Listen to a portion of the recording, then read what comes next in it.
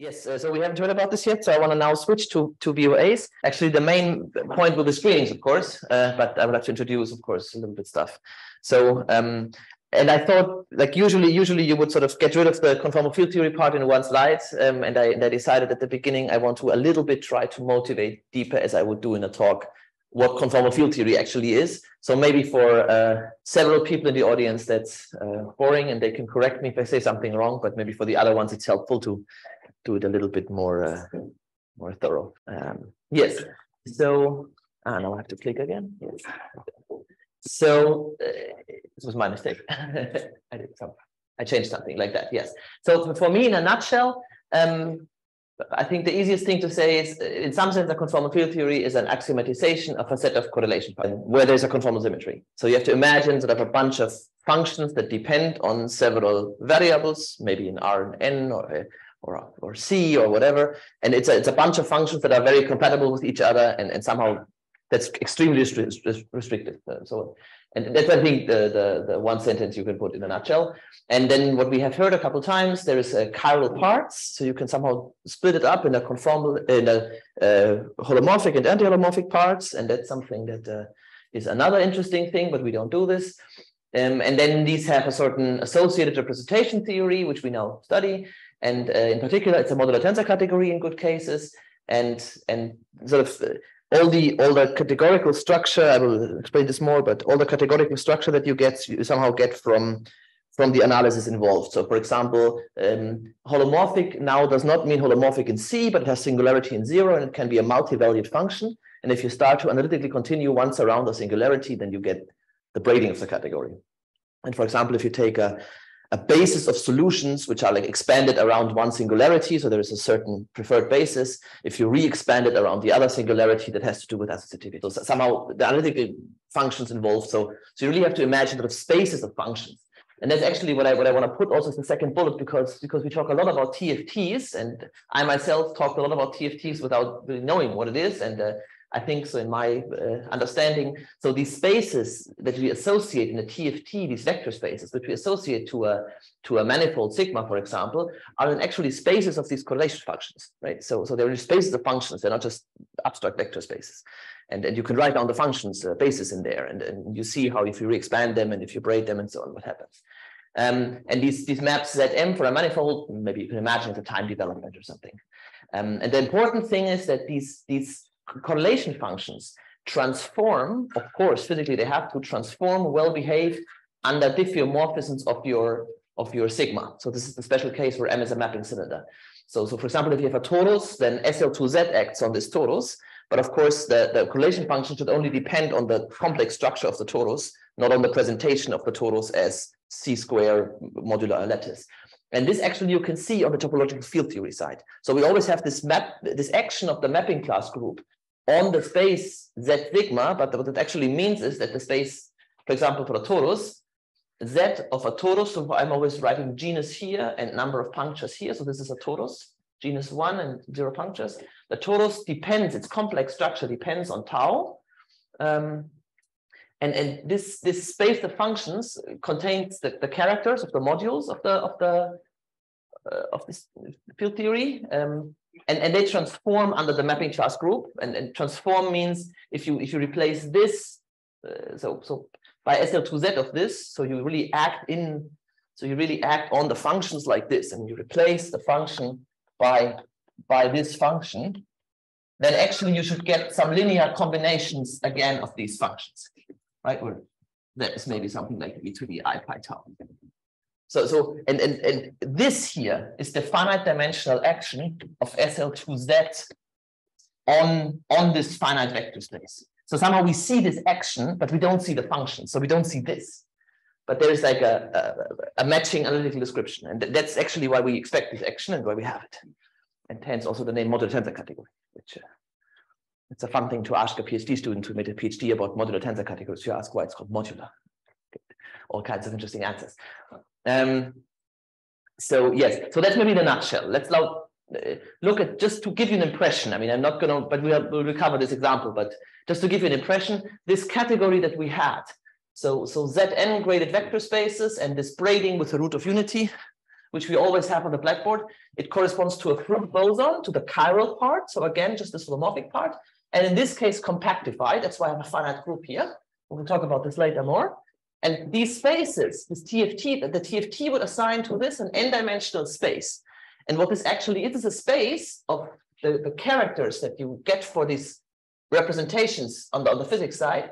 And these look like this. So we will see why this is, but so these are theta functions divided by eta functions. And if you now take one of these elements here associated to this, so it's basically on the Hopf algebra side, you think it's the character of this representation, but it's really a function like this. And if you take the character and you replace this by an SL2Z action, then you get some linear combination of these characters. And this is this finite dimensional representation of SL2Z on Zn. So just in a nutshell, that's maybe what happens. And I want to try to explain this now even a little bit more. And as I said, if I go on a tangent, then this is not good for you. Then just forget the next 10 minutes, but I will try. And if yes, if you have questions, please ask. Please. So in one side you have reference 10, and that's the modular category. Yeah. On the left side, when you say free boson, it's Sorry? When you say free boson, it's a TFT. Exactly. To that. Exactly. And so for any n, you have the same CFT. No, because it's compactified. Thanks for the question. That's exactly the kind of questions you should ask, because that's what we hope to clarify, I think. So free boson would be actually something like R-graded vector spaces. So it's not really modular because it's very, very large. We will see in the example later, but so it's like R-graded vector spaces. It has a similar R matrix with e to the I pi and so on. And now what you do when you compactify is you somehow divide out the lattice. That's how lattice VOAs arise. And that gives you different ZNs. So different n's are different compactification. And, yeah. And it has to be a specific type of value for the compactification rate. It's not arbitrary. Yes. Yes, of course. You have to do all these things very carefully. Yes. So let's now look. As I said, maybe that's a frivolous game, but let's a little bit try to see more what happens on this physics side. As I said, I'm not the expert in this room on this, but I will nevertheless try to explain. So what we had also, I think yesterday on the blackboard basically is there's one formulation of classical physics. So that's one example of where you get all these from, or maybe the main example. So variational physics means sort of as follows. So which if you have a particle in say some force field or whatever, which path does it take? Well, it takes the one where a certain functional is minimized. That's one way of formulating physics. I mean, it's maybe not the way you were used in school, but that's the one you can do, and actually a very nice one from the maybe 18th century. They discovered that all their equations are equivalent to this variation problem. And so that's some function that says it depends, of course, on the value of the path and all the derivatives, maybe. And then you integrate this over all time. And this is somehow I don't know, you could say how good the path is, right? It's called an action. Maybe that word somehow causes a lot of confusion sometimes, that's the reasons, of course. Or the Lagrangian. So it's a way how I evaluate how this path as a function, how good I find this. And if you take this minimalization condition, then that's equivalent to the Euler-Lagrange differential equation. And you can more or less sort of recover physics principles from this when you get differential equations for your path. And I'll see an example later. And there is, for example, in this time, there was this Brachis-de-Crone problem, right? You know, where you try, which is the fastest way down a hill and so on. So there's problems like this that they have solved with this technology. And there's also this famous Fermat principle, which predates this, which was the principle that there's one way of explaining how light diffracts is, I mean, you can somehow go to a global point of view and say, light is slower in glass than it is in air. And what you can find is actually the formulas are like that the path light takes is the fastest. So this sounds, of course, stupid because how can the light know here what is here?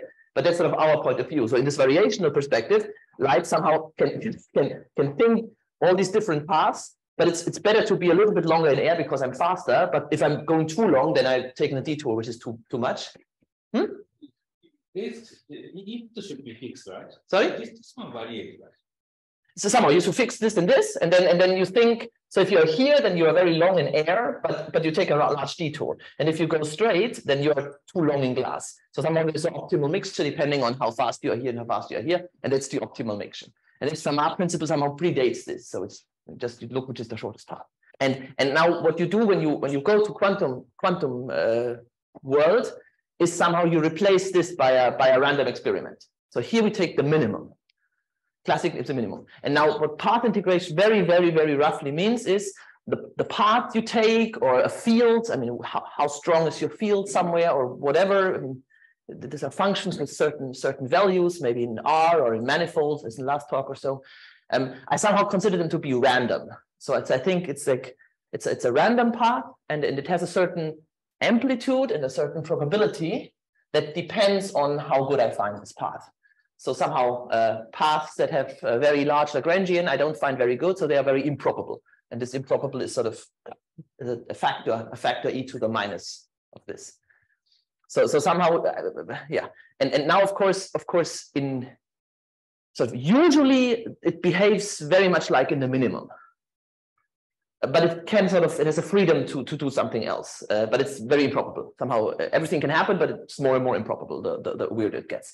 And what we were, so I imagine this really very, very roughly as like a random experiment. I mean, it's like a random path or a random field, and then you were asking statistical questions about statistical questions. So what we are interested are in particular the expectation values. So this is what they put in brackets. So if you have some question, an observable O is actually a question on this function. If you have some question, you can look what the expectation value is, which means really you take the expectation values over all possible phi, weighted by the probability, or by the amplitude to be correct, of the value of this. So for example, I can ask, what is the value in a specific point? So I can get the expectation value of phi at a point Z1. So I want the expectation value of this value. Or maybe I want the expectation value of the products of phi in several points. And that's what you get, for example, to calculate how much they're correlated. And that's what the name correlation function comes from. And there is a very similar thing, which I'm not going to talk about, but where you replace this factor actually by thermodynamic thing. So also temperature does something like that. So if stuff is very cold, then only what happens is the most probable thing. And if it's very hot, then somehow this factor is not very bad and everything can happen. Yeah, please. I think there's a question. Please. Yes. In your expectation, you take the integral over all phi, but you take also an integral over x over the path? Well, the integral over x is somehow here. Okay. I mean, here I ask a question about x. This is not necessarily an integral. Like I ask, for example, the value of x at some point. I could also ask here the integral of x. I mean, I can ask any question about x. It's like a random variable, right? I mean, you have your space. You have your space of all phi's, maybe from R2 to R or something, or from R to R, the paths. And from this, an observable is just some map to maybe R. So for example, I send a phi to phi z for z fixed. Or yes, you could also ask phi goes to maybe the integral of phi. It's not an observable in the quantum mechanics sense. Phi is a classical function. So in the question, for me, classical physics observable is this kind of stuff, and in quantum mechanics observable is a linear operator. No, that's how you quantize the classical observable. So that's the classical observable, and you want to find the expectation value directly without having to write down an operator. So you're right that in some sense there will be an operator on a Hilbert space later, but this is the classical observable. So you directly write down sort of the quantum. That's the cool thing. I mean, this is of course very ill-defined in several senses, but it's a cool thing that you can sort of start with your classical question that you have, and you immediately get like the quantum answer without having to introduce operators and stuff like that. This formula x is not really a variable. It's just a symbol, but it's no. This x. Yeah. No, this is a position. Sorry? This is x is a point. It's missing an integration of x. Which? Okay. Where is the integration missing? You have to integrate over x as well as t to get the action. It's the action which appears in Here, up here. Yeah, that's the He action. has the integral, but No. you couldn't maybe use the same x in the variable there as in the observable. I'm not understanding. Okay. I think I integrate here over t. But, It's not a big deal. I just wanted to understand what was the role of x in the formula. It was a variable. It was a. Yeah. Here x is just. I mean, phi of x. It just means phi as a function. Maybe I should have written phi here. Okay. So that's maybe that abuse of writing f of x when you actually mean the function f. Yes, I mean here, that's a good point. Yes, sorry, you're right. So here should be said phi, and here we should say phi, and here we should say x as a function. Okay. What does the D represent? Well, the D represents that you like to integrate over space. That's fair. I'm not used to it being like a script, a math cal D. So it's like, what does that mean? So this, of course, is very ill-defined, and I'm the wrongest person to ask how this would be defined. There's some functionalities people who maybe know, but of course, in these TFT state sum models, you're exactly doing that, right? You somehow have a triangulation of the manifold, and you somehow go over all like random functions on it in some sense. So this is sort of the in a very nutshell how things go. I think once you've seen this, if you don't ever saw this, you should have seen this like once at least a little bit. And let's see how this example looks like. So what is called a free field is it's putting a CFT basically says, or a quantum field theory is I start with some Lagrangian. So the Lagrangian I start in the easiest case is this. So now this phi is maybe a function from some two-dimensional surface to R, maybe, or it can be d-dimensional or whatever. And how I value my function is I take the gradient, the absolute value, and integrate this. So somehow a function is good if the overall gradient square is as small as possible. It's like a way of saying when a function is good. And if you look what the minimum is, or the Lagrange equation, you get the wave equation. So waves are sort of the optimal answer to that question. But now in the quantum sense, you have a random function which sort of wants to be a wave. It wants to be close to this minimum, but it can be something else, and it gets sort of punished by low probability. And then you can compute what are the correlation functions. And here you get it. I mean, what is the correlation function of what the function is at some point? The expectation value is 0 by symmetry, right? There's no reason why there should be a more probable to be positive or negative value of the function. So it's the average value of the function, or of the derivative maybe of the function at a point z is just 0 for symmetry reasons. But here, this tells us something of, if I take a random field, how much is the value at z1 and z2 correlated? So I could use this to express the correlation function, this minus this times this. So this basically tells you how much, if I measure two places and I take the product of the values, is that completely uncorrelated, or is there some dependency? And if you compute this, you get this result. So you see, the further the points are away, the less they are correlated. That's what you should get. And then here, from symmetry reasons, again, it's 0. And here you get this typical, you get some contribution from these correlating and these correlating, but there is basically all the correlators here come from here. And that's a little bit what makes a free field theory, that's the only really interesting correlator, and all correlators here somehow come from here. In more complicated theories, there's maybe more complicated terms here.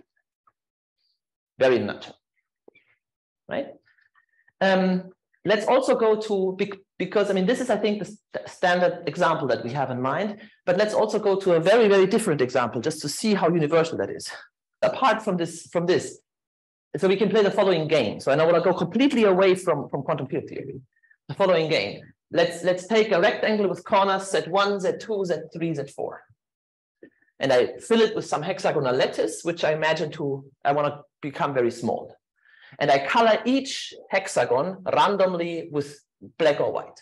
So I put randomly colors on this. This is a statistical game I can play.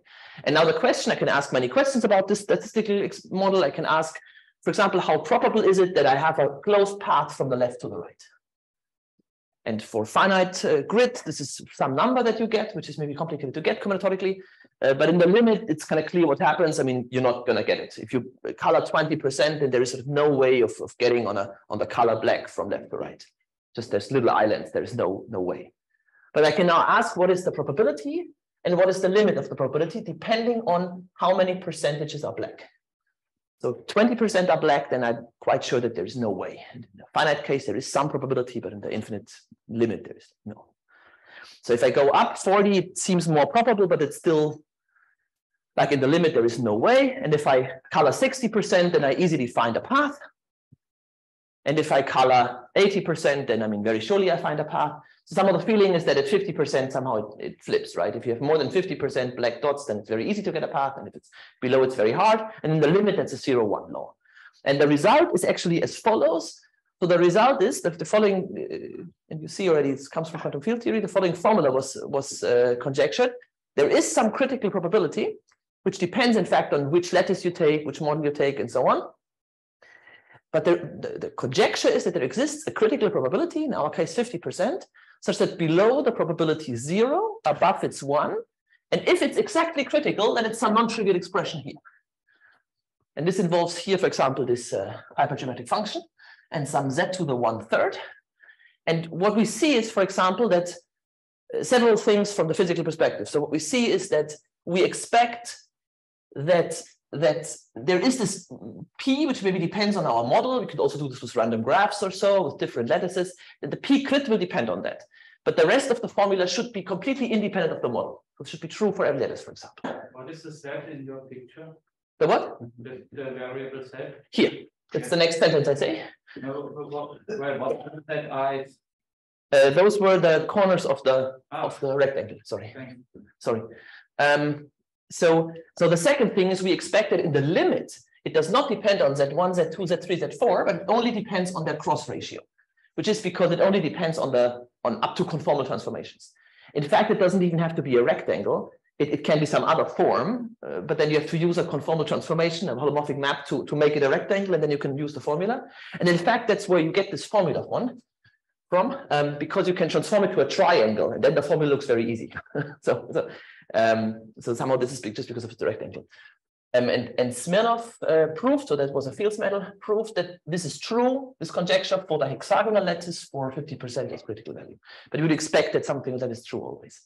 And that's somehow this like physical idea that sort of whenever you ask a well enough posed question, maybe I'm now overstating it, but whenever you ask like a well posed question about some systems in the critical limit, then they will sort of be universal. So they will not depend on the details, but just somehow have a universal law. And will be conformal invariant in some sense. So that's sort of an expectation that you have in several questions you ask. And now I can ask here other questions. I can ask, for example, so I did very, very long time ago in Munich, I did a talk about this, Smirnov proof. You can ask questions. So the proof really here goes by reformulating this in terms of like Cauchy-Riemann equations and so on. Actually quite fun, but maybe not our topic. But so you can, for example, ask something like, fix a point. What is the probability to go over the point? And of course, this will depend on where the point sits. So I can like start asking different questions and I get sort of answers in the model. And these are all the observables of the theory. So you can relate them to observables. So and somehow that's what happens. So and the fact why he conjectured this is because he expected that critical percolation, so percolation theory in the critical case, all these different observables that you can ask. Also, for example, you can ask how probable are big or small clusters. That's one thing we talked about in the seminar at this time. And they all should be observables of an abstract conformal field theory, which is called 2,3 model. So the idea is somehow that there is several different questions you can ask, but each of them leads to actually, because it's very restrictive, each of them leads to the same set of correlation functions that you have. This is sort of the universal thing. So somewhere like on one abstraction layer. And this is the conformal field theory 2,3. And we will only talk about p,1, but I think Sugimoto talked about. This is the same as in Sugimoto's talk, right? This is p0, p1. So I only talked about p,1. So this is why this is not so true what I write. It's much more complicated than p,1 even, but sort of the very rough idea is that you have this conformal field theory, which is somehow universal, and it has a representation theory with 13 irreducibles. In this case, it has a non-exact tensor product, which makes it more complicated, but it's nevertheless a good modular tensor category. And it's, in this case, loosely related to the quantum group SL2 at a 2/3 root of unity. And you see the 2/3. It's no accident. And you see the 3rd root of unity here is no accident. So you see here in the braiding appearing somehow. So this is not completely true because this here is not an exact tensor product. So there's just a big quotient, which is the quantum group and so on. But so more or less, this is the picture in this case. So I bring it because I can motivate the example. So this was now a long introduction. But is there questions to this? So you know that this one is a modular tensor category? No, I don't know. As you said this, right? No. So, I'm just talking on level of expectations. I all have this from the article of you with Terry, right? So it's in many senses. So there is the unit is not simple. I mean, it's interesting to study this because it's like beyond the cases we usually have. The unit is not simple. The tensor product is not exact. You have probably just this Grothendieck-Verdier duality that's yeah, Jürgen Fuchs talked about and stuff like that. Not talked about, but not talk about it, but work on. Sorry. Yeah. Is this percolation model supposed to approximate the past problem you were mentioning before? Yes. So now it's discrete and you. It's always the limit. So you ask some combinatorical problem. The answer is some stupid combinatorical function, which I cannot compute. But in the limit where I make the mesh smaller and smaller, in physics there's a thermodynamic limit. So somehow stuff becomes universal in the critical points. And the behavior there, that's an analytic function in Z. So here it depends, for example, on Z to ask how probable it is to have a path which goes over this point and doesn't use the below. Like these questions like this give you functions in Z. And the easiest function I've given you, it's just depending on the cross ratio of the rectangle. And I want to recover this function, right? Understand what this function, how this plays with the other functions that you have. And the probability P, which appears in the calculation. Sorry? This P, which appears in the calculation model, does it appear in the continuous? No, good question. That's exactly what not appears. So the idea is that the critical P. Okay. So there will be a critical P. Below it's boring and above it's boring. That's the critical which is important. calculation where something non-trivial happens. And the critical P depends on the model. So if you take a triangular lattice, I forgot what it was, but I knew it at some point. So it's still an open question, actually. For a triangular lattice, there should be a different critical P. And if you take a model of a random graph with some branch law, it's also a different critical P. But the expectation is that the limit always has exactly this formula, independent of the P. That's the idea. And that's the conformal. That's sort of the conformal field theory you see, completely independent of quantum field theory. Yeah. Is this some interpretation of the 13 irreducible modules in terms of population? You're asking the wrong person. So maybe you can ask Thomas, but I don't know if you have. Can I make a comment? Please. So the population that you've presented has boundaries. Mm-hmm. You're on a finite rectangle. And so this means that the conformal field theory that you should be considering as a boundary conformal field theory. So what you've presented as W23 is actually a conjecture for the bulk conformal field theory. Mm-hmm. So in order to describe Cardy's formula in terms of conformal field theory with the boundaries, then the boundary conditions have to break the W symmetry. And so you end up with something which is conjectured to be just Virasoro.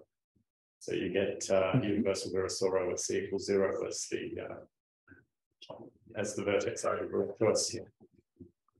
So I don't think you can describe Cardy's formula using W symmetry. And so the modularity, if it exists, may not even be relevant to this calculation. So you have to ask questions that do not involve the boundary.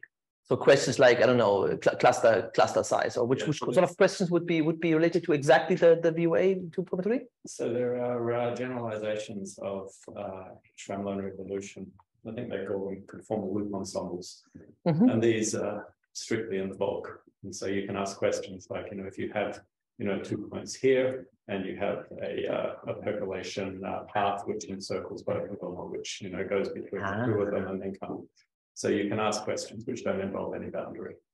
Okay. So then this was strictly not true what I'm saying, but it's very good that I learned this.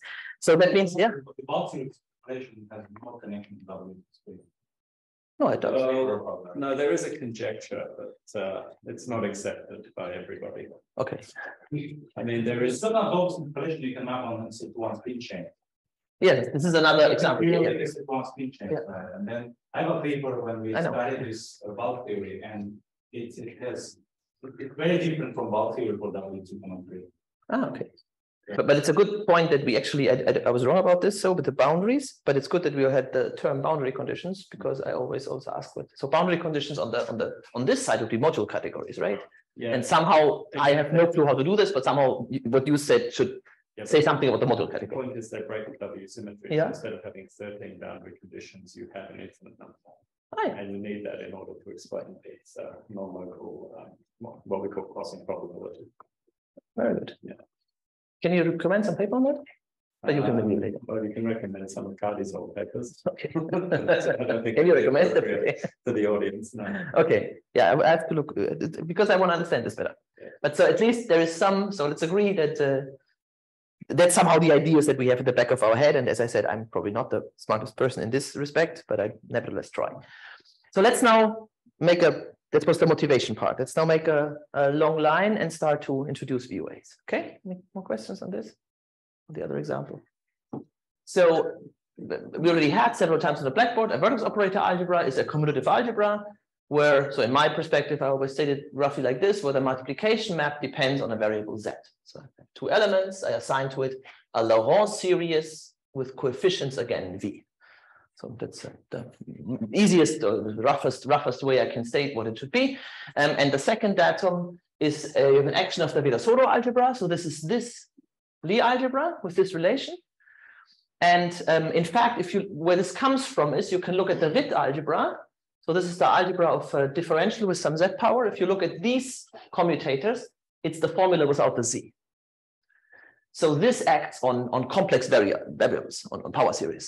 So somehow you want that if you act with this central extension here and here and here, and in this way here, you want these four actions to be compatible, right?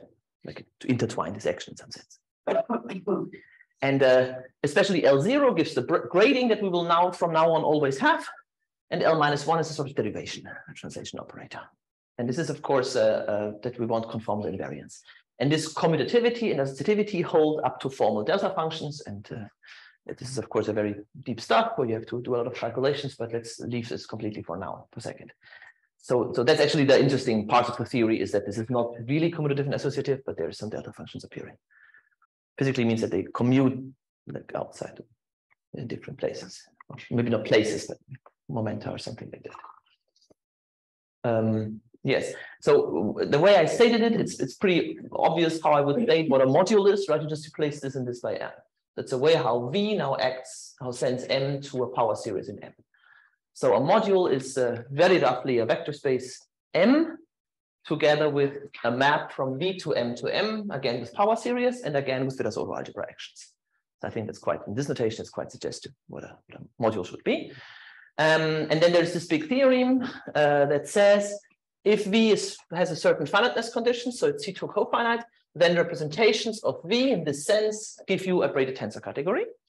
And in particular, if we know it's semi-simple and the unit is self-dual, then we know it's modular. So we would somehow expect if it's non-semi-simple and the unit is not self-dual, then it's non-semi-simple modular with some Roten-Ligadier duality, but maybe that's something. But so there's supposed to be something like that true, but you have to find the right statement somehow. So Huang proved this really by using the Valente formula in the semi-simple case. So this proof, I think, does not carry over so easily.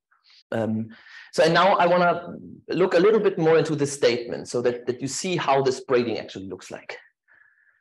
So suppose you have these like algebras and modules up to a variable z, how do you get a braiding in a tensor product? I think that's an important thing to understand it very roughly. So what you have to define is an intertwiner between three modules. And this is a map that goes from Mn to L. And now it depends on fractional powers of Z, and it depends on logarithms of Z. So in fact, what it means is it's a regular singularity, but maybe multivariate.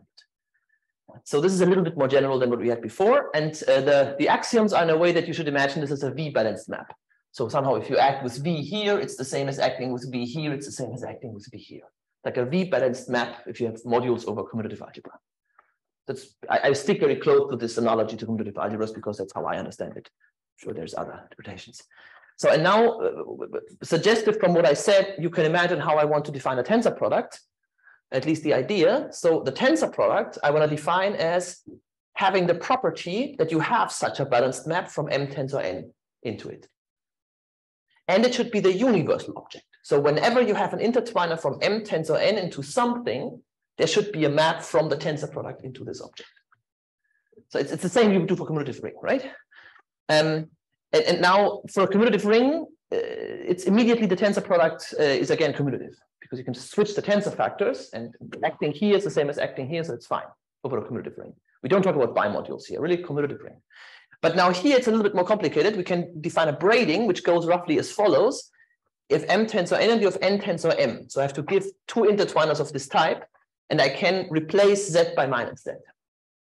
But if I do that, I have to be careful that I'm now in a multi-valued setting. So in this intertwiner, I analytically continue Z to minus Z to go to the other side. And that gives me a braiding. But now if I take another braiding, I get at the same point Z again, but I go around 0 one time. I go around 0 one time. So that's why the double braiding is more or less measuring No, not more or less. I mean, the double braiding measures exactly how multi-valued this function is. If it's a single valued, then double braiding is trivial. What the braiding is depends on your choices, right? And this, which intertwiners you take. But the double braiding is universal, and it tells you this. So we defined the take-home statement. If you've never seen this, is maybe we define the tensor product like for a commutative ring, and because it's now multi-valued analytic functions, we have a braiding and we have maybe an associator. It's sort of the very rough statement. This is how this tensor category looks like. And then we'll show you in examples. So the first example is, let's take again this free field.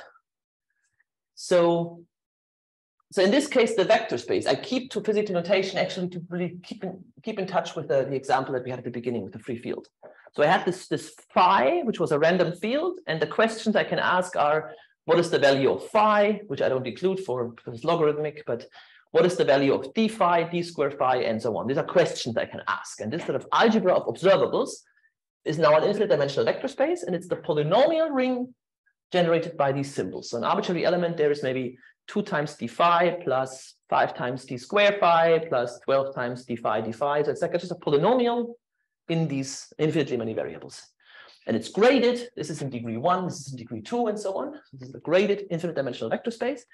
And the typical example of how the vertex operator looks like is if I now multiply sort of d phi and d phi, what I get is 1 with z to the minus 2. That's the interesting part where they talk to each other.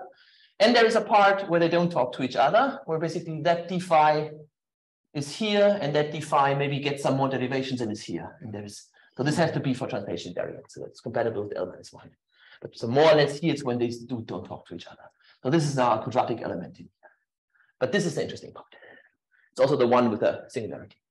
And then as we saw in several talks, you can try to define a Virasoro action, which basically means you write down an element and such that the power expansion. So I imagine this now as endomorphisms of V, that this has the relations of the Virasoro algebra. And in fact, what you usually take is this one. This would be exactly, if you remember, we had the Lagrangian where there was this d phi square, right? This was our L of phi. And this like really has to do with that. You take this here. And no, this is wrong. There's d phi square. So this square should be here. I'm sorry. So you take this. Copy paste error. But you can also introduce with some parameter q this additional d square phi. So second derivative. You can add. I'm not sure. So this is my question to the experts. Does that just mean I introduce here something like this? No, it's more difficult, right? You couple it to the scalar curvature of the manifold. Means, can you say a term? You couple it to the scalar curvature. You have to say a term for that. I don't know what that means. What does that mean in this language? So there should be some term here which I don't understand that corresponds to this choice here.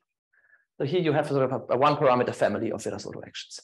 And what is already non-trivial is you can now analyze how this Virasoro algebra acts on this space using this. That's something we will need a couple times more. So first of all, how does this space look like as a graded vector space? First, ignore the arrows, right? So there's a 1, which is the 1 in this polynomial ring. There is d phi. Then at degree 2, there is 2 basis vectors, namely d square phi and d phi square. So these are the 2 elements in here of degree 2, and then it goes on, right? And now I can ask how these ln's act. So for example, L minus 1 just acts like a derivation. So L minus 1 is the blue here, acts from d phi to d square phi. This is what L minus 1 does, it's a derivation. Or L minus 1 of 1 is 0. So it doesn't, the error here just means it goes to nothing. So you already see that this is not something like a highest weight module. It's not like I start with 1 and I apply my L's. So if I apply L minus 2, I get this guy, or maybe this combination, because that's exactly what it is. L minus 2 is sort of this. So here it's, I think, q equals 0. So L minus 2 gives me something, but L minus 1 will be 0. And on the other hand, this vector here is a new highest weight vector. But if you apply L1, it goes in this direction. So you somehow see that this has a non-trivial substructure. So the outer part, which is sort of generated by 1, is a submodule. And then there's here, if you divide this out, you get a quotient module, which is this here. And here it's again a submodule and so on. So there's this alternating kind of composition series. Is that kind of clear? Yeah. So you can study how this decomposes as a module using the LNs. And this is a game you can play. And this we will need in a second. Are you sure it's not d pi squared? Yeah, exactly. Here it's d pi squared. Ah, okay. Yeah. I noticed that when I. Oh, okay. I know, of course, but it's because here it's d squared phi, and I think I just copied wrong. So yes, it's d phi squared. It's the usual term, and here's this variation. So later we will have to put the q at the right place to get the right braiding, but at the moment it's free. Yes. So. And now in this example, there is for every complex number a, there is a simple module, which in physical terms, and I would use this notation where here this is e to the a phi for some a, and then the vertex operator of a d phi with an a phi is there's suddenly is now a z to the minus 1 with a factor a, and if a is 0, then that's the same formula as before. Just to give you an impression of how these functions look like. And of course, here there's stuff. And then the tensor product is as follows. VA tensor VB is VA plus B. So now you have vect A, vect R, as we said before. The tensor category vect R. This is R or a C graded vector spaces, maybe vect C, depending on what you do afterwards. And why do I know that this is the tensor product? Well, because I have an intertwiner where I can feed the generator of this module and the generator of another module, and I get z to the AB times the exponential here, plus higher terms, and this is more or less unique. This is more or less the unique intertwiner you can have. Somehow it's enough in this example to see what the first layer does, and the rest is not clear. So you can prove this. So this is now the intertwiner that sort of proves that this is the tensor product. So this is now the map of VA tensor VB into VA plus B somehow. And you see that here is z to the AB, so it's something new. Here we had -1, before we had -2. Here you have z to the AB, which means that's usually a multi-valued function. And in that sense, the braiding is exactly e to the I pi AB. It's just what happens if you do ZAB to minus ZAB. And if you do it back to ZAB, then you have an e to the 2 pi IAB. So that's where the braiding comes in this example. And what we get is the modular tensor category of semi-simple modules of this Heisenberg algebra, which is vect C, with a 2 cosine and an omega, and we had this example in the first lecture a lot, where the braiding is here explicitly given by e to the pi I lambda mu, for elements lambda mu and C. Of course, you can imagine how this works for C to the n, some scalar product here. And in this case, we can take a trivial associator. This is the tensor category you get very explicitly in this very easy case. And more generally, what you can study, but I think this has not been studied a lot, but from a Hopf algebra perspective, I find this very interesting. You could study the non-semi-simple modular tensor category of finite length modules that you get when you allow that the zero mode of the Heisenberg acts here non-semi-simply, because then I would expect that you get something like representations of the polynomial ring in one variable. And as a Hopf algebra person, I've worked with this polynomial ring, of course, a million times with this coproduct. But I never noticed that it has an R matrix. And in fact, it should have this R matrix. So it's very nice, actually, that we have a very, very easy example of a non-semi-simple, it's not finite, right? But it's a non-semi-simple modular tensor category, modular in some sense, with an R matrix that I was never aware existed. But as soon as you see it, you think, you believe it. And actually, if you do the 2-dimensional module, then it relates to Hector's talk, I would say. Because it's the braiding that you get. Yes. Questions to this? Why is modular? Well, because more or less, because for every object X, you just have to look for a module with an X eigenvalue that is sort of not No, modular here. I mean, this is an infinite case. This is an infinite. Yeah. So this is an infinite case. So in this case, we don't even have a notion of a modular tensor category. Yeah. So it's infinite with non-degenerate braiding. But there is a modular action. There is? It's the Fourier transform in characters. It's literally the action which you derive all the actions for rational CFTs, right? Yes. Right. Simon worked this out sometimes. I read it somewhere. I wrote it out. Also, in semi-simple case, right? Here it's not semi-simple, and you might have not even projective powers. Yeah. I mean, this category is not well behaved in the way we are used. Yeah. Yeah. I think other ones should remove the n. Okay, I can say it's a tensor infinite non-semisimple tensor category with a non-degenerate braiding, but saying modular means to have dualities, having modular actions and so on. And this is in this case, of course, because it's infinite. So but this is also infinite, but it also has, yeah. There are two students of Dimofto who have studied this, and it's quite actually relevant for physics. Ah, very good. So you can, I can give you the reference. Yeah, please, because I think this is a very, I mean, it's difficult. I think, of course, the small quantum group is like the smallest non-semi-simple finite dimensional example, but it's already quite complicated. So somehow I try to have examples that maybe do not have all features, but they are sort of much easier in some sense. And this may be one of them. Okay. No, but I'm very happy about comments like this. So we are on different ground here. Yes, so this is the example we have in mind. So this is the Heisenberg algebra as a modular tensor category. This is the main player of what we do now. Just as an example, if you work out now really exactly how d phi and another d phi act, you can really work this out. You get some sum with the formulas I gave you, you get some sum. And if you sum this right, you get z1 minus z2 to the minus 2. So you really get the correlation function I put on one of the early slides. Right? Remember you had this function that said d phi of z1, d phi of z2 is 1 over z1 minus z2 square. So you can really get this from the y's, just to see one time that this really works. So if you go back, it's more or less this z to the minus 2 that you really see. You can also now look at on the tails. So you take traces, you can take trace, and what you here get is more or less an eta function, because that's how the graded dimension is. It's one-dimensional, two-dimensional, three-dimensional, it's a partition function, it's partitions of n.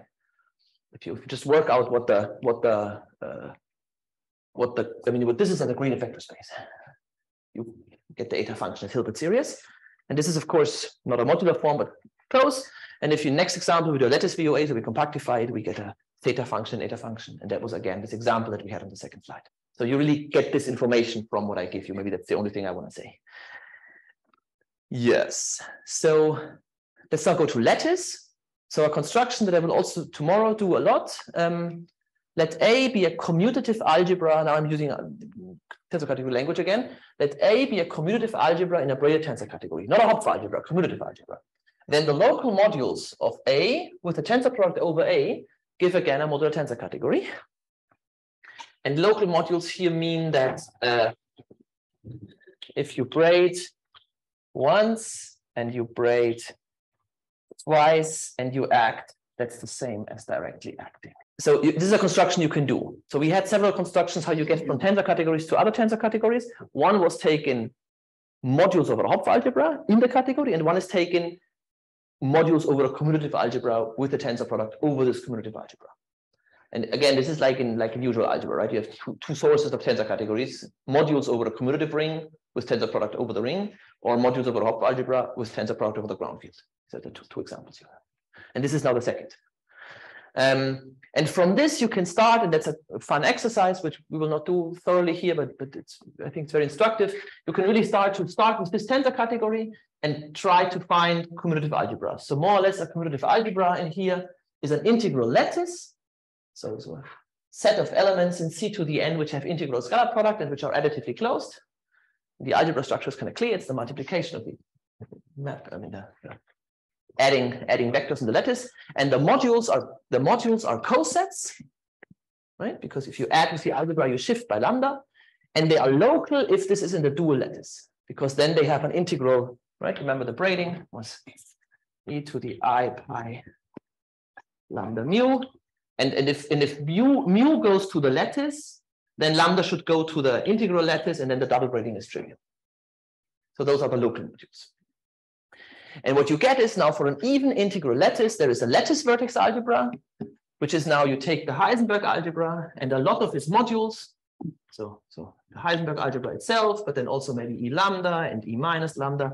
You take all of these modules for lambda out of the lattice, you sum them together, and then the category you get is not C graded vector spaces or C to the n graded vector spaces, but lambda star over lambda graded vector spaces.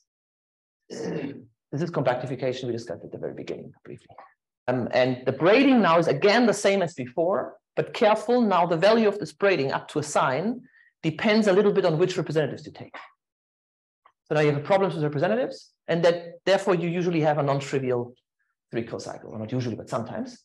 And you should study this with quadratic forms, as in the example I said at the beginning. You have an abelian group and a quadratic form. The quadratic form here is clear. The quadratic form is e to the I pi lambda lambda. And now writing them a braiding like that depends on choices. But the double braiding does not depend on choices. The double braiding is just e to the I pi lambda mu with the 2. So these are the invariant stuff, and the braiding depends on choices. Let's quickly see how this picture looks like. So how I draw these pictures is always the lattice goes in x direction. And as before, the L0 goes in y direction. So this is the guy we had at the beginning. This is the Heisenberg algebra. And now I add this module, and I add this module, and this module, and this module, right? So this is now my big VUA. Here for the lattice square root 2z, some one-dimensional lattice. And now if you look at this picture hard enough, if you draw it like that, it's quite suggestive. You somehow ask yourself whether this submodule structure here maybe comes, I mean, for example, you had here a submodule, right? This outer part. You ask whether this maybe comes from the fact that you have maps in horizontal direction. So this would explain it. So if we have a map from here to here, this would explain why this here is a submodule, because it's the kernel of this map. And that's actually what screenings are for. So you see that the substructure is not random, but it comes from the fact that here you have a screening, and that tells you that here should be a submodule. And here you have a screening, this tells you that this should be a submodule. And here you have a screening, which tells you that, no, this one you don't, I think. No, but where do you have one? I think this is 0, but here you have one that tells you this is a submodule and so on.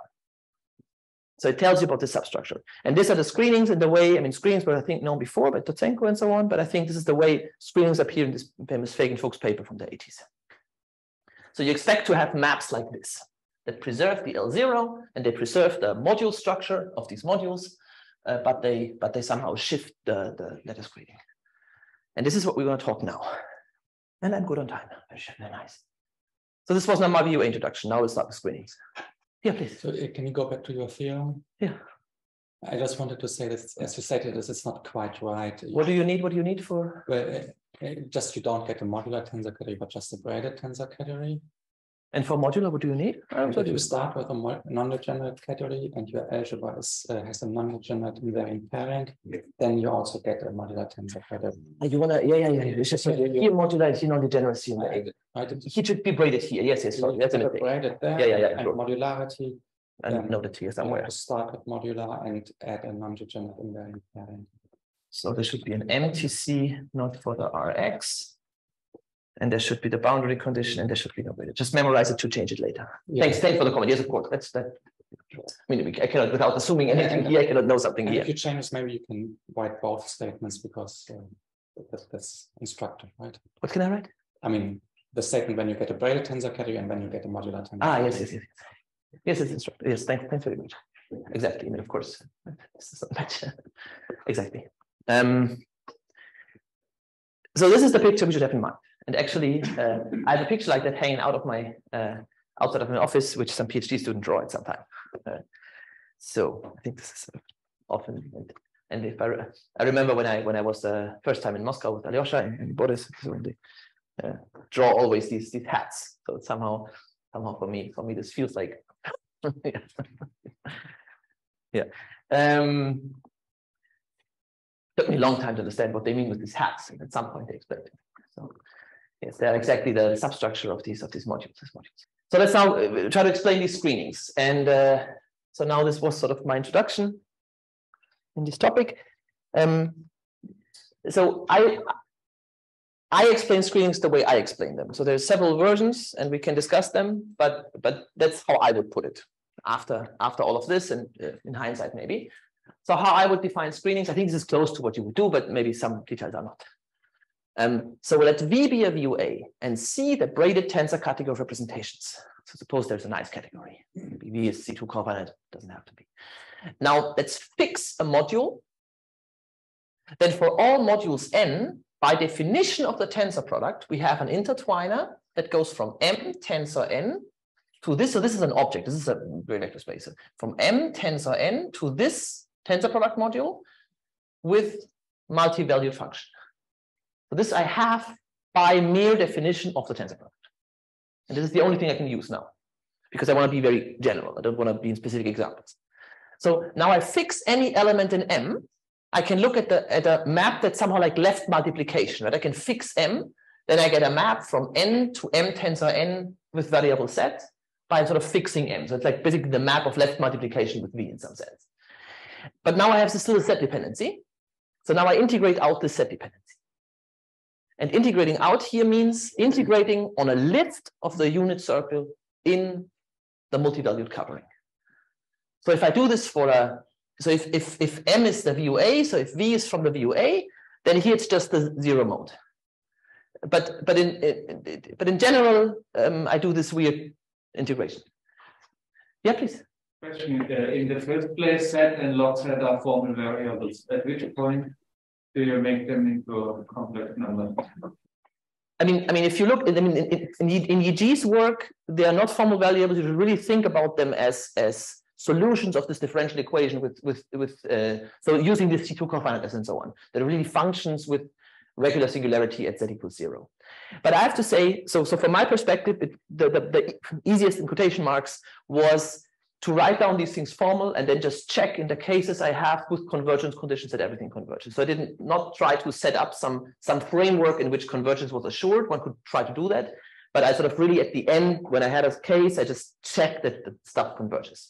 Because everything else, I don't know, I felt not comfortable with. I'm not very good at functional analysis and stuff like that. So all the statements I will make have convergence checked, but not by some general abstract principle, but like by checking at the end or in the middle or something, using techniques from complex analysis. And in fact, took this paper I'm talking about later, it took roughly half a year till I get all the analysis right. So I'm not very experienced in that, and this convergence stuff is not difficult, but it's annoying. But anyway, so this is, I think this is the main idea boiled down to something which is actually not so difficult. So left multiplication and then integrate it out. Yes? I have a really silly question. What is the variable that looks like a 3 but not? What? The for the map. What symbol are you using? This? Yes. This is a Russian Z for string. Thank you. But it's, by the way, at the same time Old German Z. So that's actually a nice coincidence, I think. Huh? What is it? It's not the trains. No, I mean, it's a coincidence for the naming. It's very nice that it's also German Z, but of course it's not a coincidence. Yes, it's old Fraktur German Z, and in Russia it's the voice Z. It's not S, but Z.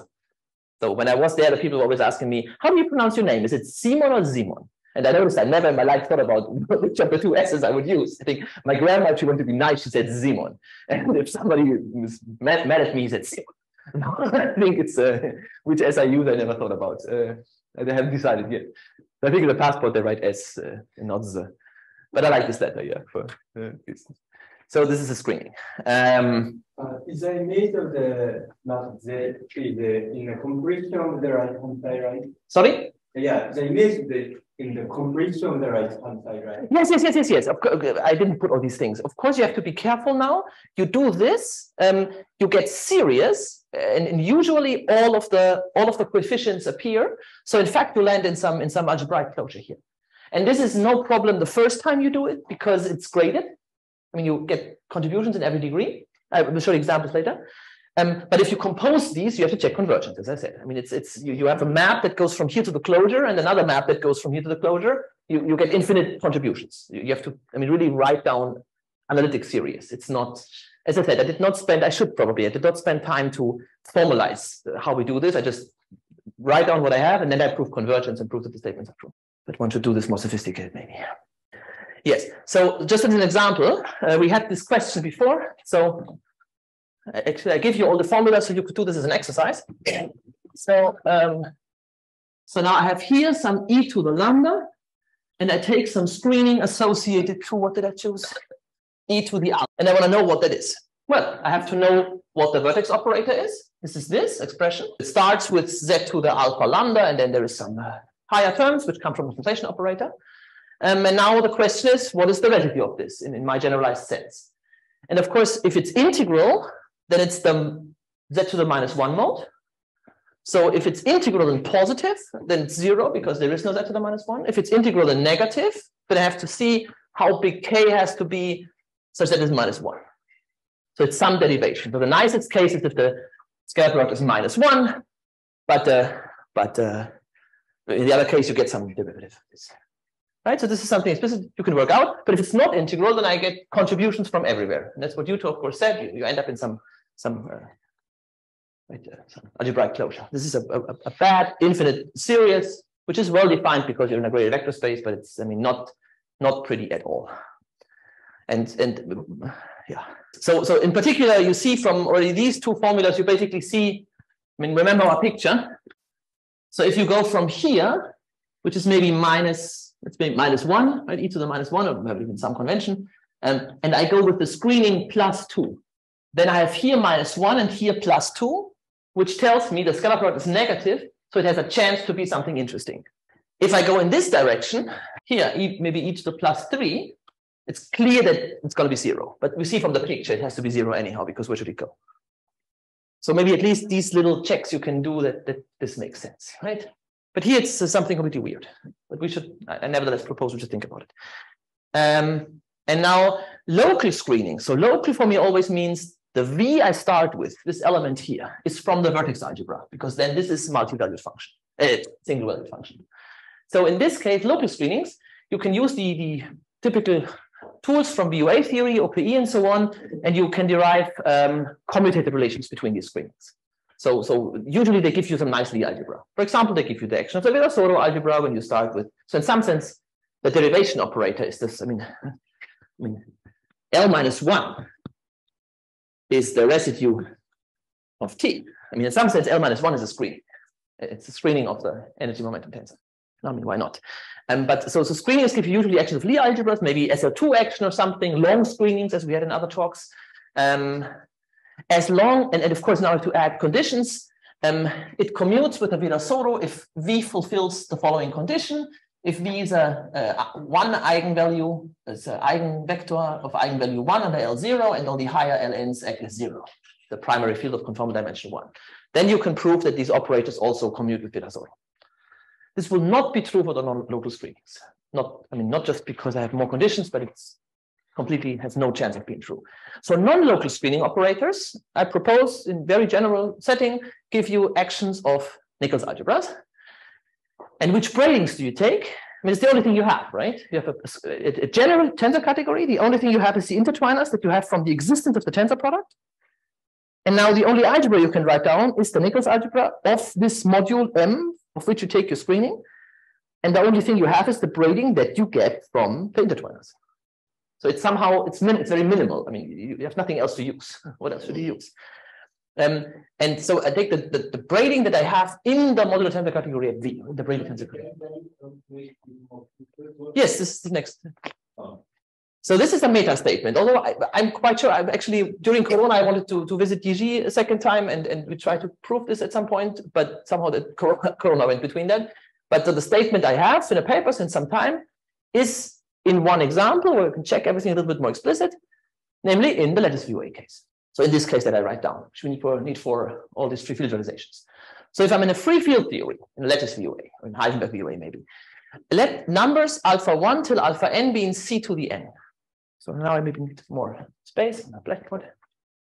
Oh yeah, more than enough time. Well, let's take more time. In this paper, the setting is as follows.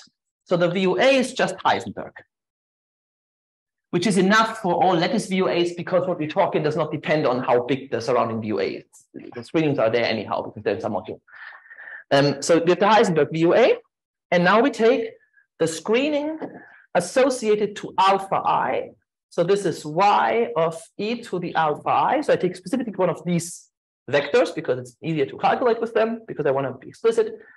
And I integrate this out, where alpha I is something in my vector space.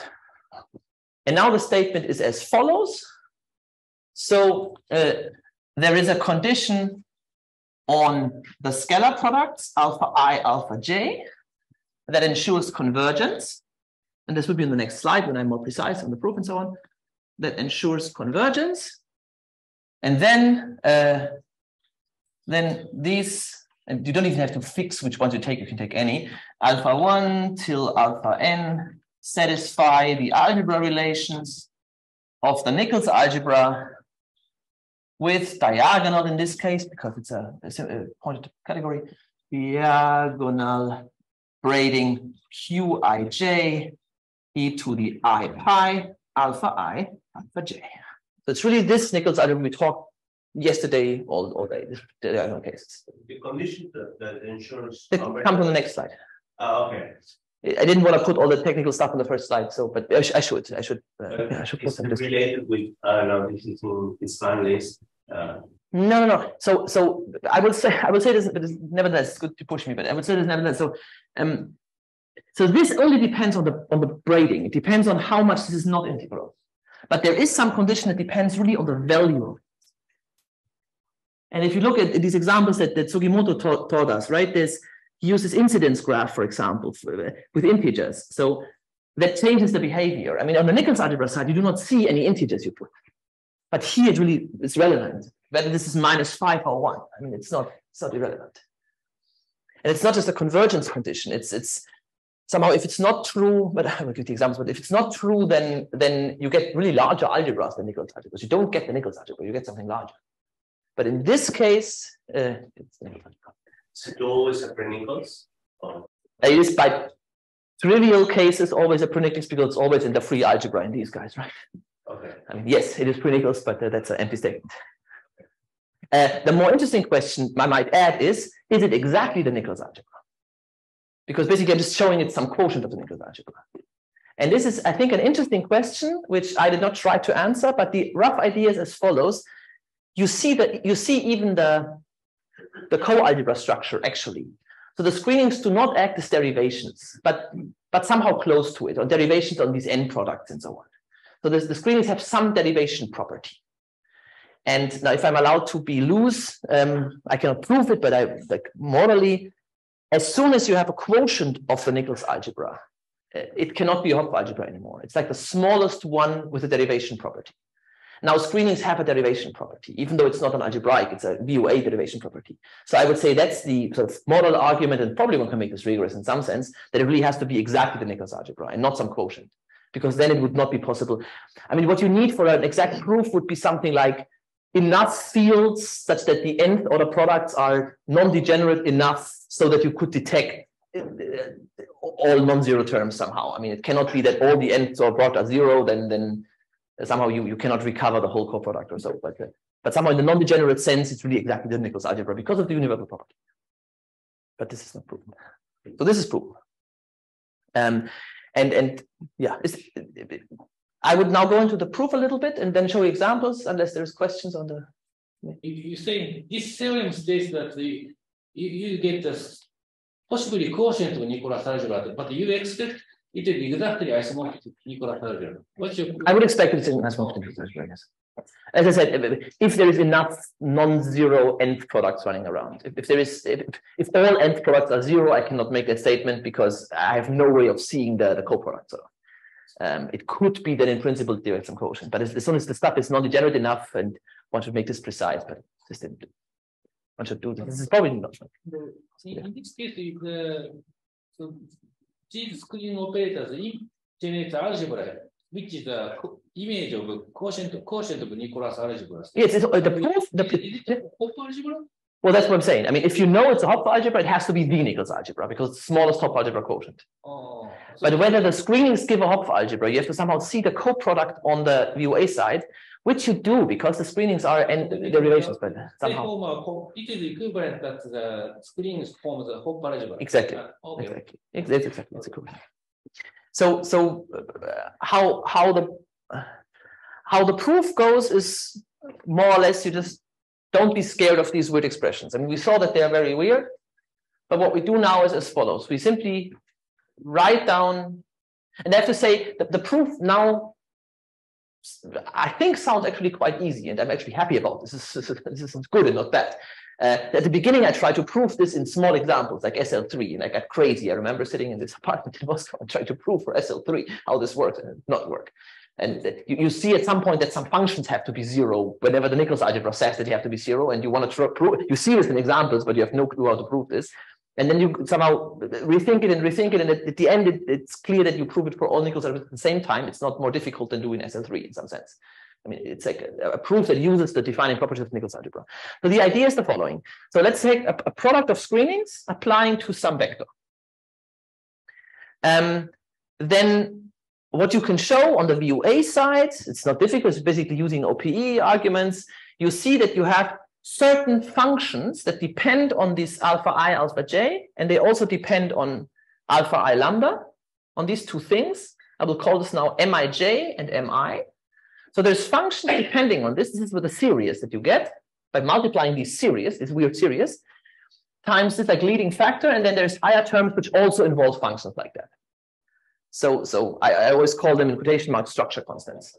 So the product of screenings can be somehow simplified, and they only depend on these functions, which you can write down. They are like n-fold hypergeometric series, and I think for a physicist that's not surprising. What's the B lambda? E to lambda? Yes, I should put e to the lambda here. There's a different notation. Sorry. Yes, e to lambda. Just an example. If there's other stuff here, you just get higher terms, but stating that would take much. I mean, you have to put n-fold products and so on. So I think it's enough to see in this case. So e to the alpha and acting on e to the lambda, you have this first term, and then you have terms that have plus ones here and so on, like before. But that's the essential thing. So now actually, I want to not do too many VUA calculations, but the statement is actually that this statement is almost equivalent to the fact that these big hypergeometric series in n variables have linear dependencies exactly as the Nichols algebras say.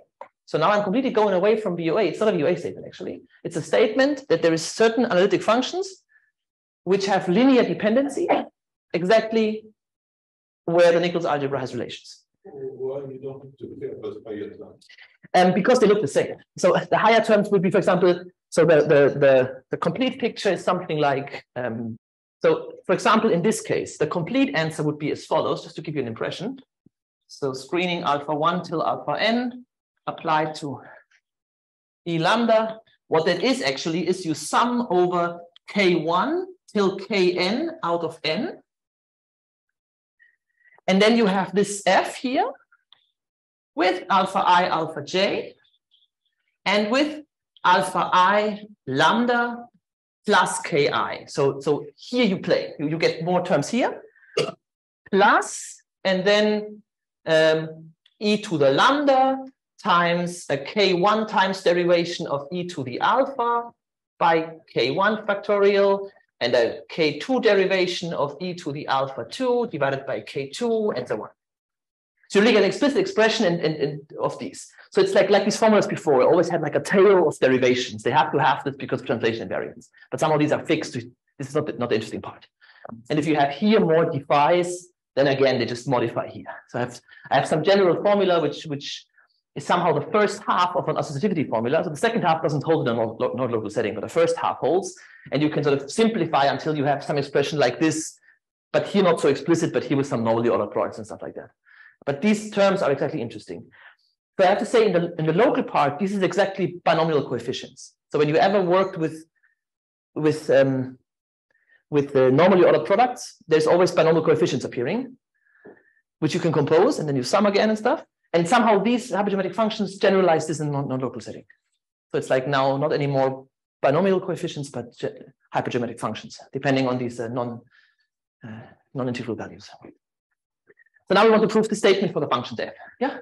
Could I interrupt? So do you derive this formula by writing down the formula for the screening fields, then commuting all the operators past one another, and then performing your residue calculations? Or? Yes. So I basically write down a formula.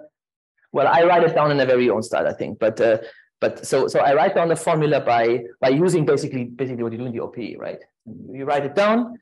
And then you have a and then take the residue. And somehow this is simply the residue of a large series that has all these Z contributions from here. Basically very close to when you take d phi and d phi, you get some binomial series. All right, but the point is, because we're not assuming that our residue contours are closed, we're going to get contributions from all over the place. Yes, all contributions. That's what makes this exactly messy. And you get a hypergeometric series. And if you have integral values, then this hypergeometric series collapses to a binomial coefficient. So this is really just the binomial coefficient you would get in a n-fold LPE computation. Is it a 2F1 or something more complicated? In the smallest case, it's 2F. It's in the smallest case, it's 3F2. 3F2. But in general, it's going to be complicated. Yes. Okay. But it's like a generalization of that. Exactly. So it's always Fuchsian. It's always Fuchsian, yes. Yeah. Nice. So now let's prove this Nichols algebra statement exactly over this hypergeometric functions. That's much more interesting. So first of all, I have to think about convergence of this, and then I can rewrite this in an integral, and then other physicists will say, oh, this was trivial anyhow, because the integral is actually much easier than the series.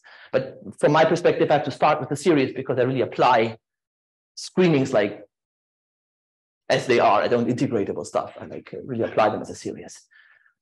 So the following thing I call maybe generalized Seebeck integral. So this appeared in some cases in other works, and I will quote them. But so from my perspective, in this form, I use it. Given a set of complex parameters, mi and mij, for I and j between 1 and n, then I consider the n-fold contour integral. This is like n-fold residue now already combined together after I do the series. Of here it's product of zi to the mi, and here's product of czi minus zj to the mij. And here's something in LaTeX messed up. It should be dz, of course, dz1 till dzn. And now I integrate them, and I have to be a little bit careful. I integrate them actually over lifts of circles with increasing radius, and then I let the radius converge to it. That's exactly what we talked last time, right? And if you do this directly globally, you would probably use local systems, but I get them somehow from the series side. I get hypergeometric series, and then I prove that they converge and that they are equal to this. You just need a non-trivial element in etymology. Yes, that's one. Exactly.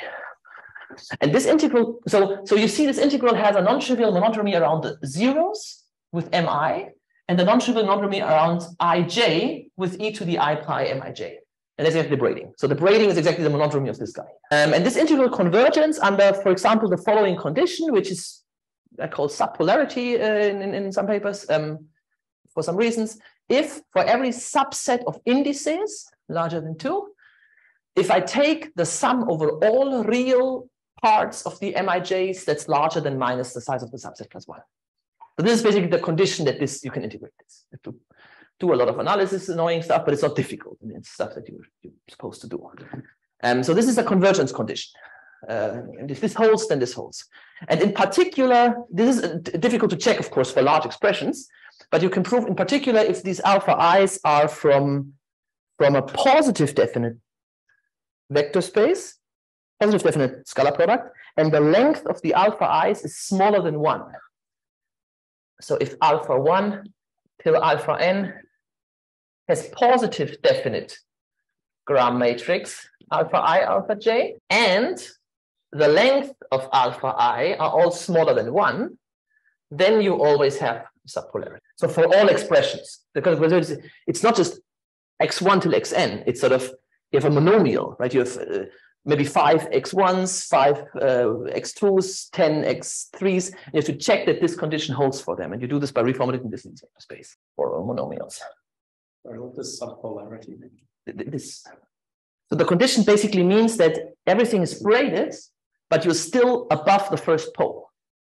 So if you look at this on the whole complex plane, then at some point at -1 starts poles to appear, and these give new contributions to Nichols algebra. So then it's more than Nichols algebra. And somehow this condition means not to be outside of the poles, it means to be completely above the poles. And then you want to analytically continue below, and then you have special points where something happens. But that's why it's subpolar, sort of the region in which sort of by stupid reasons there is no poles. And the integral converges, you don't have to analytically continue. And then, so now what we want to prove is a linear combination of these integrals is 0 if the respective linear combination of monomials associated to this in the Nichols algebra is 0, where the braiding is like this. So that's equivalent to this statement. And the idea of this is basically, yeah, I'm happy when I can make things easy. The idea is basically then at this point not difficult, because what you do is you take this and decompose this in the braid arrangement. So all different orderings. So which of the coordinate is larger? So then this 0, 1 to the n is decomposed in, for all permutations, some simplex, delta. right? Which coordinate is larger than which? So you decompose this into n factorial guys. And that way you can write this integral as, if you do the analytic continuation, right, as a quantum symmetrizer of another integral. And that was at some point the idea that I got after doing all these computations by hand. What is, suppose you believe such a statement, but you don't know how to prove it. How would you ever prove that certain integrals are zero if a monomial in the Nichols algebra is zero? Well, you use the universal properties of Nichols algebra, which says everything is zero if it's in the kernel of the quantum symmetrizer. How can we prove that the integral is in the kernel of the quantum symmetrizer? We have to show it is the quantum symmetrizer of something else. Because then if it's in the kernel of the quantum symmetrizer, it will be zero. Use exactly the braiding, doing this calculation with this quantum symmetrizer, with these different orderings, you exactly reorder these variables, use the braiding. And in fact, for general case, it looks pretty much the same, but you cannot write down explicit integrals. You have to use all this Wang machine about regular singularities and so on. You cannot do it by hand. Here you can do it by hand. Yes. And we just have time for looking at examples. So we had two types of relations, just to see explicitly what this means. We have two types of relations. Relations in degree 2, that something commutes, and truncation relations.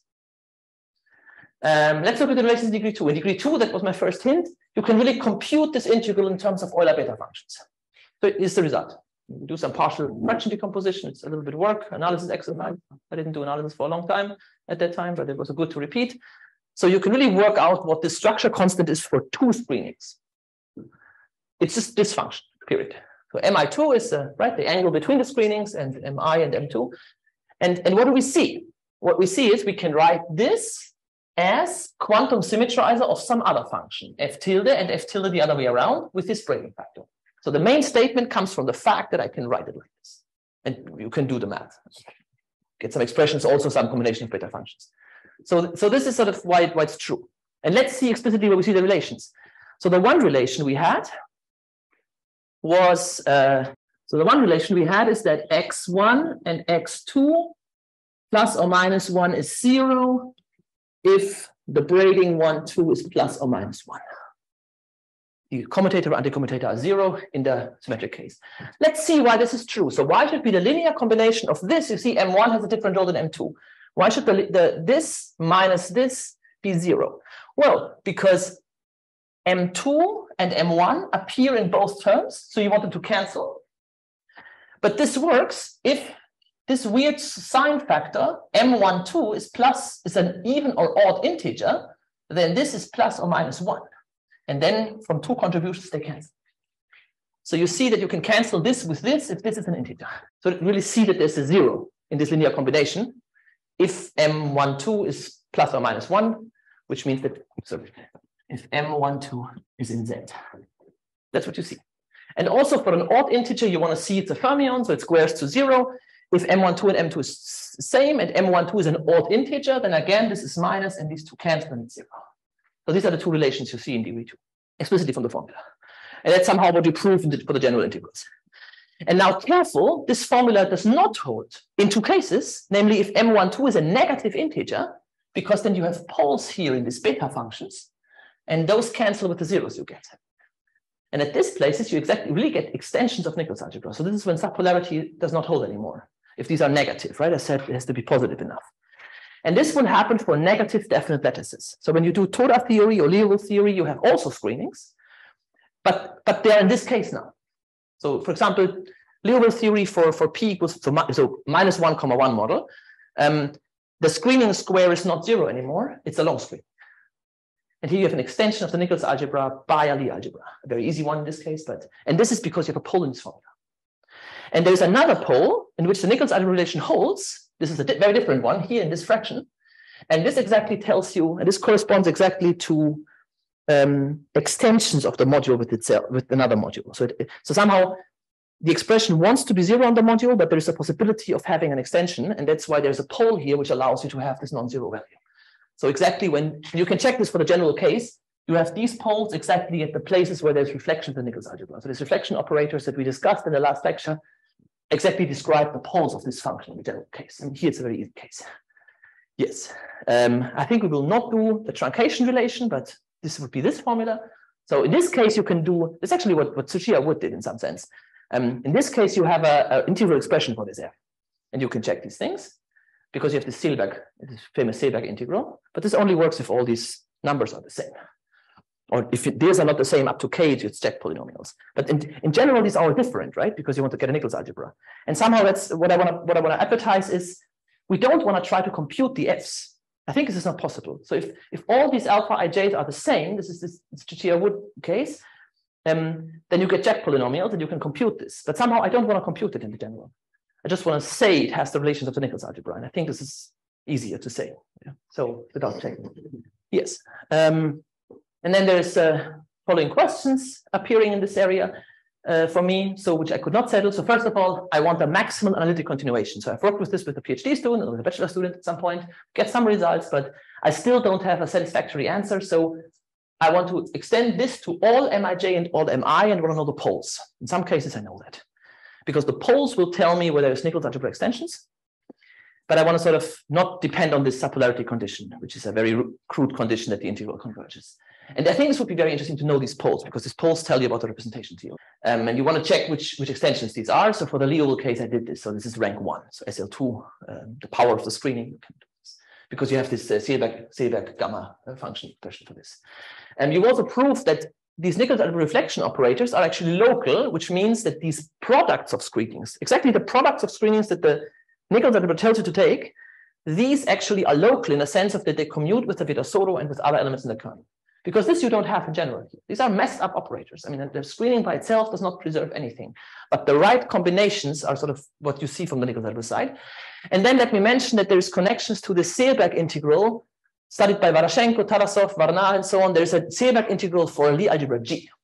So this is not the F. This is some special combination of the F that they can express in terms of gamma functions. Not a general F. And I ask Varna whether you think in general, he thinks you cannot express them as gamma functions, but it's still interesting to see the connection. And also the other way around. So basically what this work suggests is that this actually exists for each Nichols algebra. So you should have for a Nichols algebra, you have an expression like this, right? And then you should have a Seeberg integral depending on the roots of the Nichols algebra. This would be nice, but it's not something I can do. Yes, and maybe that's, yeah. But in some cases, you know it's local. Because otherwise you cannot explain this diagram. Only specific powers. So here, basically here in this example, the screening that goes from this side all the way to this side. So if it's P, so maybe 3 screenings on this module and 0 screenings on this and 2 screenings on this, like in the Felder complex. So certain powers, in the one-dimensional case, certain powers of screening, depending on the module you work on, are local. This I cannot prove. But well, I can in the one-dimensional case because it's Felder complex. But in general, it wouldn't be nice to have a proof for general G. Yes. It should not be too difficult, but you have to maybe you have to do this contour integration that David is talking about or so. So I did not see it right away. And so in the one-dimensional case, you have the Felder complex. So you know it's true, but you don't see it directly. It's not so easy because all the steps in the middle are bad. Somehow only the complete guy is nice, but the steps in the middle are very bad. So somehow you need a new proof technique. Okay. So maybe that's, I should stop here. Thank you. Are there more questions for Simon? So you have checked screening operator satisfies Nichols algebra relation. So do you have some application of your result? No. So the application. No, so the application is but I guess you first talk about some quantum group things. So I guess it's somehow. I mean, the application for me when I learned this kernel of screening stuff was it's the first time I can prove in general that the quantum group appears on the VUA side. It's a rigorous statement about something in the VUA world is the quantum group in general, or is the Nichols algebra in general. So now it stands to hope, but this is a hope. It stands to hope that the fact that this is the screening algebra tells you that the twisted modules of the kernel of screening, so if you now allow twisted modules, that this is the representations of this screening algebra, because that's what happens in orbifold theory, and that the kernel of the screenings, the local modules, are the Drinfeld center of modules of the screening algebra. So you hope you get now statements about the representation theory from this, because that's what you do in orbifold theory. But I don't have these statements. But so the philosophy would be that the kernel of screenings is now basically modules over this Nichols algebra. And the philosophy, for example, tells you which screenings you should take if you want to end up in the following modular tensor category, and which of them should be C2 cofinite. So for example, if you give me n arbitrary screenings and you ask me whether the kernel of the screenings is C2 cofinite, I would conjecture, but think that I just check what the Nichols algebra is, and if it's finite dimensional, then the kernel of screenings should be C2 cofinite. If it's not, then not. And if it's maybe affine, maybe it's still not so bad, or I mean, then you can play around with this idea. So somehow it's the space of endomorphisms of this decomposition. So not in a precise sense, but that's the idea. Okay, but there I have no application. No. More questions? Okay, if not, we shall discuss over the break. Thank you very much.